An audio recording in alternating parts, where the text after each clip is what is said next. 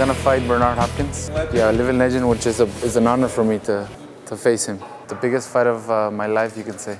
The machine is gonna help me tremendously because you follow and you get hit, and a lot of times you're not really, you know, you're catching your breath and you can get caught in a stupid punch, which with the HITrainer is just, it's exactly what you need.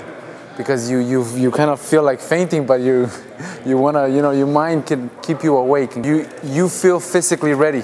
You feel like, it's not gonna bother me. I've been running, I've been training, and I've been doing all that stuff. This is nothing.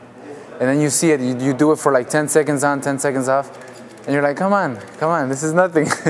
But once you actually get in it and you feel the wear on your body, and you're like, what is wrong with this thing? You know, you just wanna like get off of it and find your floor and stuff, you know. It's just like, okay, I'd rather go run in the street. But you know what, it's the actual mentality that you keep on it because you actually want to try it again.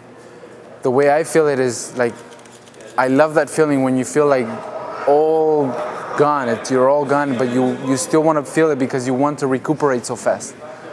And that feeling makes you come back because you know, it's not all I got, I know I could do more, I know I could do more.